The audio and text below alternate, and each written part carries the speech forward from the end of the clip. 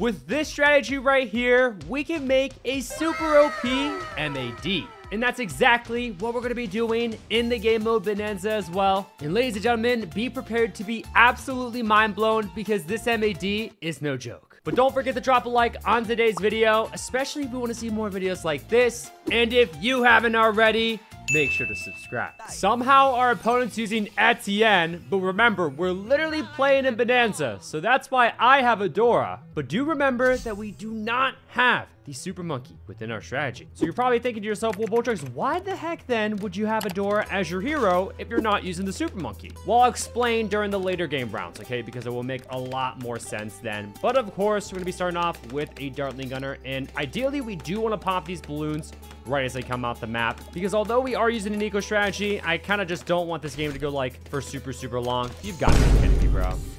You've got to be kidding me, bro. Why would you start off, dude? The Spike Factory is honestly probably the worst starting tower that can actually attack balloons, okay? Yeah, technically you could say village or farm, but like, bro, the Spike Factory, and I love it. It's my favorite tower, but early game, no. That is not when you go for a Spike Factory. Okay, you know what? At least he put down a balloon bot and also a farm, and now he's sending me balloons finally. Let's also go for a village here with the bottom path upgrades, okay? Because one, it can make us a little bit of money, but two, I would like to go for the Monkeyopolis ASAP on this village here, okay?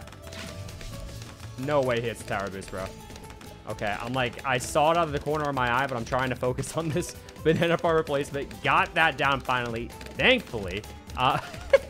You literally went for a spike balls, bro. Like, you actually cannot make this up. That is too funny. But of course, you guys already know the main objective for today's video is to god boost an M.A.D. in Bonanza. And this is going to be the craziest M.A.D. y'all have ever seen. Trust me when I freaking say that. Round 5 is here. Into group screens, of course. He does have the Super Monkey. Okay, that's a good sign. So why then do you have Etienne as your hero, bro?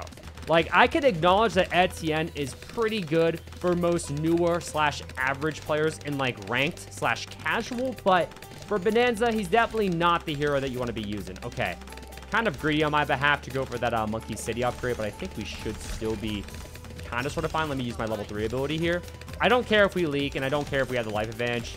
It's not really that big of a deal, in my opinion, but now we're good. Okay, just to be safe, though, I'm going to go with another Dartling Gunner. More over here with the faster barrel spin. Okay, beautiful. And remember, with him farming, farm players 9 times out of 10 tend to be aggressive, okay? So we're looking to see that god-boosted M.A.D. in action against a humongous fortified B.A.D. rush. Of course, we can only buff the M.A.D. with the Ultra Boost on the Engineer and then the Homeland Defense on the Village. But unfortunately, guys, in battles too, you can only have 3 possible towers total. This is really random too. I was randomly thinking about this during my last live stream. Bro, they should add a game mode to where you can have 4 tower slots instead of 3. So take out the hero and put a 4th tower instead. I think that would be really cool, because think about it. Then we would be able to go for a Vengeful True Sun God, for example. Or we could just buff a tower even more. We could go for like the Permanent Brew or something like that, you know? So I think that would be a pretty good game mode. So Ninja Kiwi, if you're watching this video, add it. Okay, bro is going crazy with the banana farms. We can actually transition into pinks as well. We could have a little sooner. Got the Monkeyopolis. Even sucked up a village there. Pause, but literally went for another village. So I guess the Monkeyopolis technically is a little boosted. Okay, let's just go for the Hydro Rock Pods. Cross-pathed with the top path as well. This will most likely be my eventual M.A.D. here. So we'll have this for quite some time. Now, the next thing that I would like to go for is the Engineer's Ultra Boost, okay? Because it takes time to Ultra Boost things or towers in battles too, although the max is only ×5. So it's really not that long, but realistically, the earlier you can go for that, the better. Now, we could technically Ultra Boost like other towers, which I'm definitely down to do that. Although the M.A.D. is definitely the main focus. Should I eco with purples? I really don't want him to die, because his current setup is not able to pop purples. Like, watch this. I'm just going to send a few. Oh, okay. Well, those are lead balloons, but purples here. Look, even with that sun avatar. Oh, I forgot. With Etienne, he has like a 25% chance of popping purples. Okay, so I guess I stand corrected, bro. I feel like RNG's on his side, though. I mean, it's a 25% chance. So that means there's a 75% chance that he can't pop up. But he's still absolutely shredding. I mean, it's a sun avatar. it can attack quite fast. So that's honestly probably why. Holy crap, we only have 5,000 eco on round 16 here. I guess we could have our Ultra Boost. I mean, it doesn't really matter. But of course, the Ultra Boost is not here to actually attack and pop balloons. It is here to buff other towers. So I guess I'm going to go with that Ultra Boost then all the way down here in the bottom left-hand corner. Now, technically, I could be going for more village farms and stuff like that. But again, I'd rather have this Ultra Boost first. Maybe after we go for the Ultra Boost, then we'll start working on more villages. Although money is clearly not an issue anyway, for both of us, that is. But oh my goodness, we got the level 7 ability. I forgot to mention this. Oh, we just got it. Beautiful. Blood Sacrifice. Briefly supercharge a targeted tower before sacrificing it. Granted Adora large amounts of XP and boosting her attack range and rate of fire for a short time. So really just pay attention to that first part. Briefly supercharge a targeted tower. Guys, I'm not sure what briefly technically means. I think it's like a couple of seconds. But if we God boost an M.A.D. and then Blood Sacrifice on top of it, we're going to supercharge an already God boosted tower. So that's why this is going to be the absolute most crazy, or craziest, sorry, to make grammatic sense, craziest M.A.D. y'all have ever seen. Let's go for the Ultra Boost here. Beautiful. Let's go ahead and Ultra Boost this. Again, that's going to be our eventual M.A.D. And I guess we could actually, you know what? Let me go for a balloon trap. Kind of forgot about that on the engineer. I mean, we didn't need to go for it like sooner because the AI obviously was not very dense. But of course, here starting on round 20, my class balloons are going to start coming out. So might as well just go for like the triple XL trap, for example. Okay, so let's go for that. Beautiful. We have a banana farmer to auto collect all the balloon traps for us. And let's continue on ultra boosting already 2 times freaking 2. So let me just show you like an example though. How about that? Of the level 7 ability in action. So I guess I'm still not yet going to go for these village farms, even though I meant to. Let me also go for, by the way, here, a radar scanner village. Also the jungle drums, because why not? Get back to equal purple is beautiful. So if I go ahead and go with maybe, okay, just a balloon area denial system. Or actually, it's not attacking that fast. Let's wait to get up the balloon exclusion zone. $53,000. So obviously kind of expensive, but again, money's not an issue. So there we go with that. Beautiful. Now pay attention to the BEZ itself. If I go ahead and use the blood sacrifice ability on it, it's going to supercharge it. Look at that. Look at that, chat. That is absurd. There was no ultra boosting 2 on that tower. None whatsoever.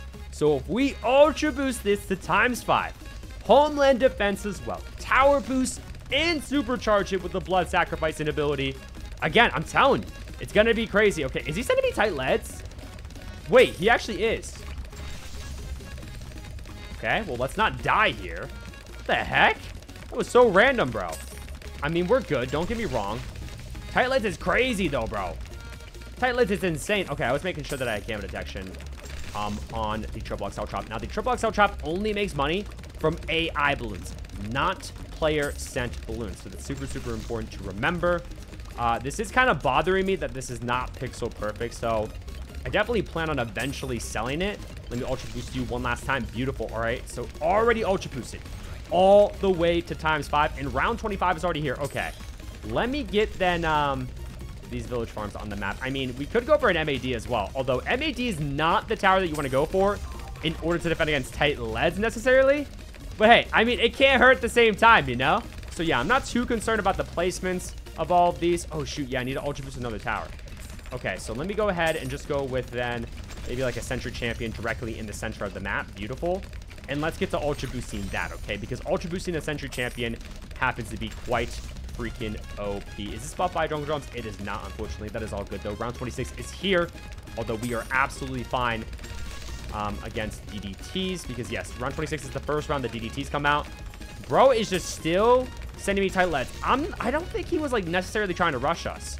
I think he just ecoed because, yes, tight leads are better to send than purple eco. However, I am not going for, like, any eco world record or high amount of eco. So I'm just going to go ahead and continue on sending purples because for lag purposes, I mean, you can already feel it, or I can feel it. You might already be able to see it, though. But if I was also sending tight leads, it would be even laggier. So, like, honestly, I just don't even want to worry about that. Okay, round 28 is here. Now you can send fast cooldown DDTs. highly, highly doubt he does that, though. Okay, let's continue on Ultra Boosting this as well. I have not been paying attention to that, but he's practically got max farms over on his side. Okay, yeah, let me just get these village farms down, by the way. I gotta lock in for a second. Okay, round 30's here. Bro, this is so laggy, bro. Like, this is actually insane. And it's because of those tight lets, bro. Tight rushes in general really lag up the game. Okay, but let me go ahead and go with another Dartling Gunner. I do think that I'm due for a PC upgrade. Guys, I have a 2080 Ti graphics card for you PC nerds out there. I feel like it's like out of date at this point. I got it back in 2020. It's now 2024, almost 2025. So is it time for an upgrade? Please let me know what your guys' thoughts are down in the comment section below. I mean, I always thought a 2080 Ti was good, and I think my processor is like an i9-9900, okay, or whatever. I think that's my processor. So like, those are like the two main components that matter, right? I feel like those are good. I mean, back at the time when I bought those PC parts, they definitely were the best. But again, it's about to be 2025, so maybe it's like not up to par any longer. But I'll have you as my BZ. So let me go ahead and go with you right now. Beautiful. And then this last one as my Right of Doom. And on top of that, I'm gonna go for a Jungle Drums. Yeah, this is bad. This is bad lag. I can't even imagine playing this game on mobile. And I know a lot of you watching probably play on mobile. So like, how do you do this? This is crazy, chat. Okay, let me go ahead and Ultra Boost you one last time. Beautiful. So that's ×5. This is ×5. Now on top of that, like, notice how on this Center Champion, there is an overclock icon as well. That's because when you Ultra Boost something, you technically also overclocked it. But if you click on the M.A.D, there's only an Ultra Boost. That means there's no overclock effect. So if we overclock, oh, he's enemy DDTs. What the heck? DD2s do absolutely nothing. Okay, I'm going to stop at like 25,000 eco, by the way. Oh, wait. Okay, wait, we're fine here. We're actually fine here. But I do want to do it. These are unfortified. Okay. Homeland defense. Well, I get a 66% increase of attack speed if I do this. Oh, he's sending fortified now. Okay, so let me do this right. Tower boost, homeland, M.A.D ability, overclock it, blood sacrifice it. Oh my goodness! Holy crap! How many? 1 point. Well, I have 1.5. I have 1.5, chat. Oh, I didn't forget anything, right? Because oh shoot, I'm dead to this though. I'm dead to this though. Wait, oh, I can't even like move anything. It's so laggy. I can't even move anything. Yeah, I'm dead to the 45 DDTs. That was crazy though. Okay, wow, that lag was insane. But you know what we can do? We can hop into a private match to see it like a little bit better in action, I guess. Okay, it's round 32 here. Jumpstart Bonanza against myself on my phone. Currently though, my PC or my phone's plugged into my PC, but we need to Ultra Boost this just one last time. As you can see, so much smoother. So much smoother, man.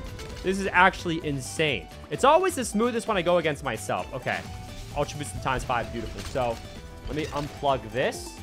Actually, you literally could hear it. But anyway, right here, just to prove it, let's go ahead and use the Bloon bot, fortified BADs, and let's get right to it, chat. Okay, tower boost. Where's the homeland? Homeland. Overclock this as well. This, and then blood sacrifice. Look at that. What even? No, I didn't get to see the pop count, though. Wait, stop. Oh, I'm gonna die.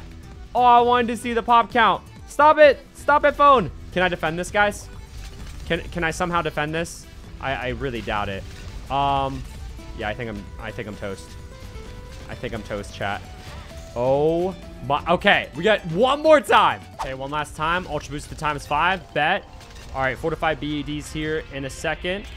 Beautiful. Okay, use that. Tower boost, M.A.D ability, blood sacrifice. Look at the pop counts. Look at that. That is ridiculous, chat. Ridiculous. That is the fastest attacking M.A.D. It had the Jungle Drums buff on it as well, by the way. And I had it ultra boosted, so the overclocked effect was on it. You could have seen it probably from the icons anyway already. But that's it. Yeah. I mean, that's all the buffs that we can do. The best buffs possible in the game. Let me know what you guys think, because I don't know. Like, it doesn't even get that crazy in BTD6, I feel like. Of course, without mods. And if you want to see more videos like this, please drop a like on this video. If you haven't already, subscribe. And don't forget to use my creator support code Boltrix in the Battles 2 and BTD6 shop. And also, check out this video where the new Bloons card storm update is insane.